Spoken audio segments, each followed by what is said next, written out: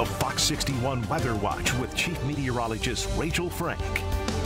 You wouldn't know it by the weather we've had lately, but on this day back in 1997, we were in the middle of a nasty ice storm. It's been really quiet lately, and that's how it will continue heading through the next couple of days. Lots of sunshine tomorrow, mixing with a few clouds in the afternoon, and temperatures right around average for this time of year. But it's Thursday and Friday that we really warm up the numbers, with highs climbing into the low 60s.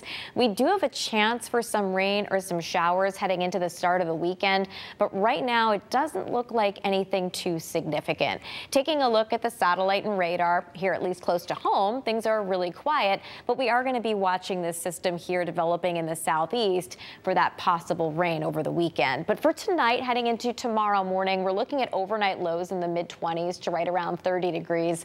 So you might want to leave yourself a few extra minutes just to quickly scrape the frost off the windshield tomorrow. Here's that sunshine to begin the day, but watch as we head through the mid to late afternoon. We'll start to see more clouds entering the picture. I think tomorrow temperatures will be very similar to what we dealt with today, but today we also had that gusty kind of biting breeze at times that added a wind chill factor. I don't think that we have that factor, or at least it's not as noticeable tomorrow, so it might feel a little bit more comfortable. Then watch as those temperatures climb from 50 tomorrow to near 60 degrees on Thursday. Thursday likely the nicest day of the week because not only is it mild, but it's also sunny too. Heading into Friday, while temperatures will be similar, we'll see more cloud cover. So those clouds increasing on Friday as the system gets closer to us. There's actually a cold front approaching, and at the same time we have this offshore storm.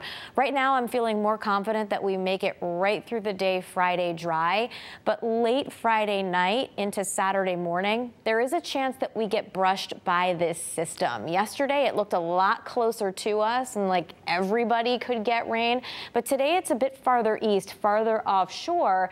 That might mean that rain is more prominent in eastern Connecticut during the day on Saturday, and some in the western half of the state may miss out entirely. It's too soon to kind of lock it in. I just wanted to let you know that the trend has been farther east, which is better news for Saturday if you have plans.